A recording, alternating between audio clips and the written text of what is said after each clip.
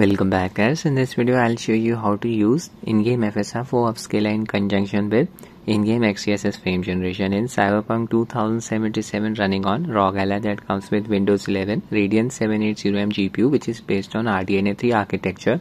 Won't be using any mod to achieve this. The game officially supports FSR Upscaler FP8 model which is exclusive to RDNA 4 GPUs on Windows platform. So I'll be using the INT8 model of FSR Upscaler on Rog Ally. Should also work on other Windows PCs with RDNA 3 GPUs. The game officially supports XeSS frame generation. We just need to update the in-game XeSS files to the latest ones via XeSS SDK in order to unlock the in-game XeSS frame generation setting on Ally. In this game, I do not recommend using FSR frame generation. Need to disable the in-game vignette effect in order to get the smoothing effect of FSR frame generation working properly. But this produces some noticeable artifacts around a fast moving vehicle's bumper. A ghosting like effect is produced. A shadow also flickers during fast visual motion. These artifacts are not present when using XeSS frame gen.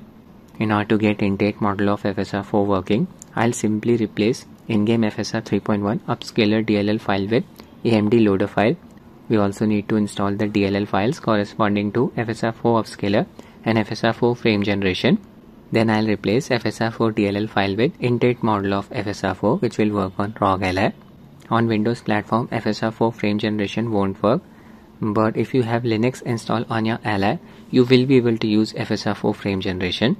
I've already tested it on my Ally. It's significantly heavier than XeFG, so if you want better performance, just stick with XeFG. Download FSR SDK version 2.1.0 from GPOpen's website. I'll give the link to this site in the description. Just click on download FSR SDK package. Download will start. Now just download XeSS SDK version 2.1.1 available on GitHub. Again, I'll give the link to the site in the description. Scroll down until you find asset section expanded. Click on the .zip link. Download will start. FSR SDK was leaked 3 months ago. It included files corresponding to the INT8 model of FSR 4. These files could be used to compile an FSR DLL. Big thanks to Reddit user athlete-dependent926 for doing this and sharing the file with the community. Just click on the Go file link here. From this page, you need to download AMD Fidelity FX Upscaler tx12.dll file by clicking on download here. These are the files that I just downloaded. First, I'll update the in-game XeSS files. Just open XeSS SDK's archive file. Open bin folder. Select the highlighted files. libxess_fg.dll XeSS framegen file. libxess.dll XeSS super resolution file for tx12 and Vulkan APIs. libxell.dll XeSS low latency mode file. Copy. DX11 version of XeSS super resolution not required. Select the game in your Steam library, right click, manage, click on browse local files. This will open the game's install directory. Open bin folder, x64 folder, paste the files here, replace the existing files. Done. You can create their backups if you want. I simply use Steam to verify the game data integrity whenever I want to restore the original files. Now I'll install FSR 4 Upscaler. Just open Fidelity FX SDK's archive file. Open this folder, Fidelity FX SDK 2.1. Open Kits folder. Open Fidelity FX folder. Open Signed bin folder. Okay, from here we need to select 3 DLL files. AMD Fidelity FX frame generation dx12.dll. If file extensions are not shown on your PC, just click on view here, go to show and check the setting file name extensions. Moving on, AMD Fidelity FX loader dx12.dll file and AMD Fidelity FX Upscaler dx12.dll file. Upscaler, 3 files selected, right click, copy. This process should work in other games as well that support FSR 3.1 Upscaler or anything newer than that. Open the game's install directory. Open bin folder, x64 folder, paste the files here.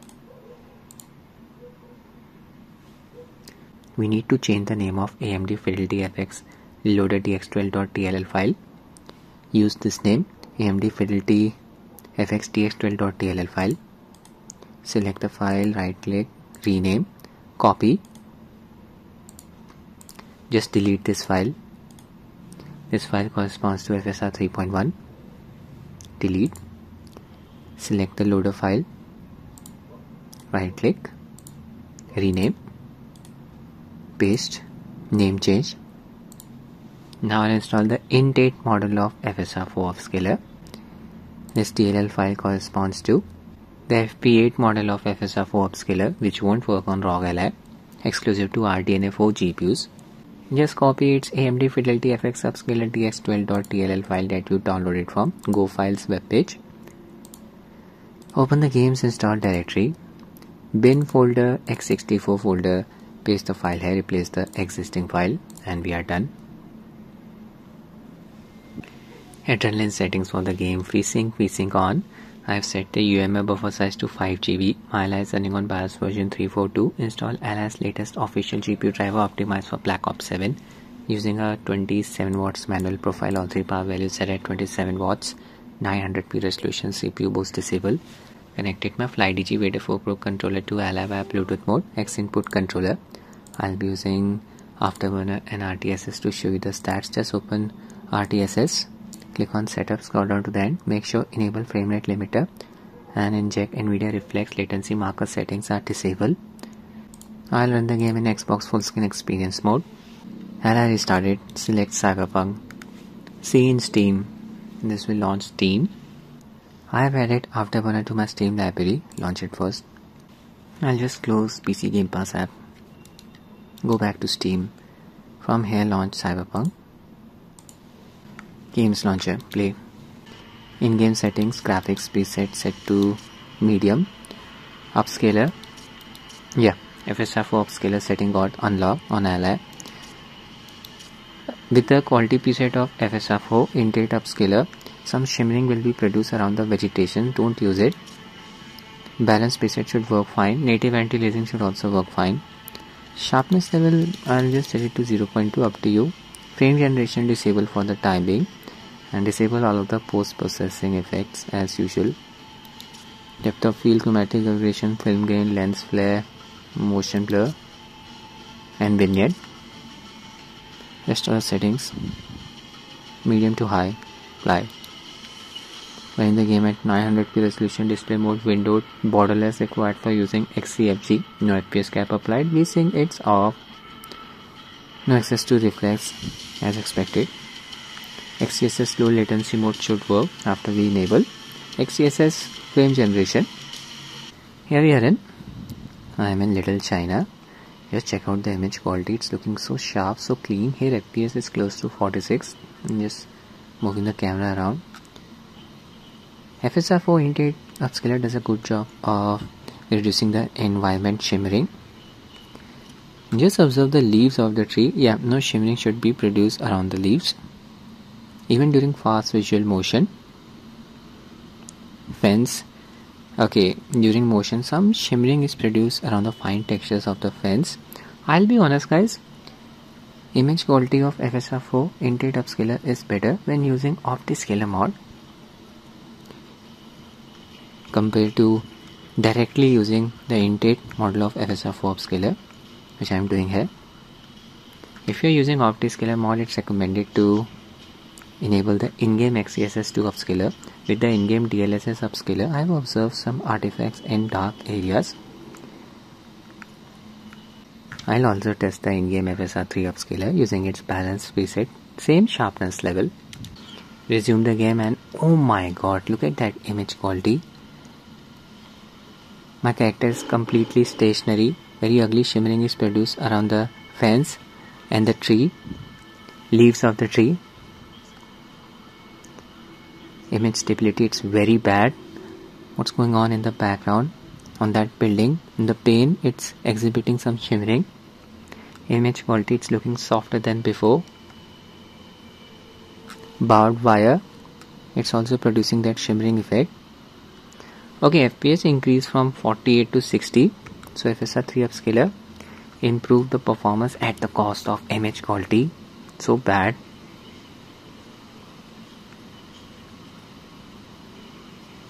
I'll also test the game without upscaling. TA should be used. Resolution scaling off. run the game at native 900p resolution. Resume the game. FPS dropped to around 43. With FSR 4 INT8 Upscaler, we were getting around 48 to 50 FPS here. I'll be honest guys, not a big improvement in terms of image sharpness with the game running at native 900p resolution compared to INT8 model of FSR 4. Balance preset, and some shimmering is produced around the fence 3 during motion. So good results produced by INT8 model. Now I'll show you how to enable XeSS frame, and the process is very simple. Enable it from the in-game settings and combine it with INT8 model of FSR 4 Upscaler.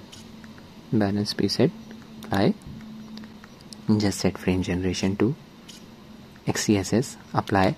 This will automatically enable XeLL. Okay, we need to restart the game. This way setting will get enabled. Play.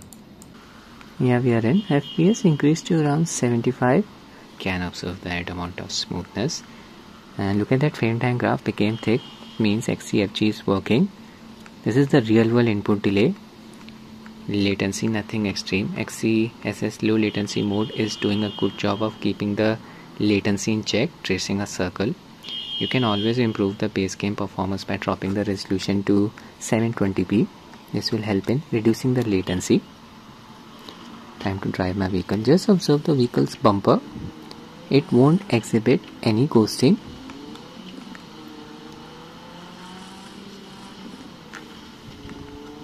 Gaining some speed. See, no ghosting is produced around the vehicle's bumper even when the vehicle is moving at high speeds, and the vehicle shadow is not exhibiting any flickering. These artifacts are produced by FSR 3 frame generation. I have the in-game vignette effect disabled. XeFG does not produce these artifacts. Highly recommended to use it. That's it for the video guys. I hope you find it useful. Thanks for watching and have a nice day.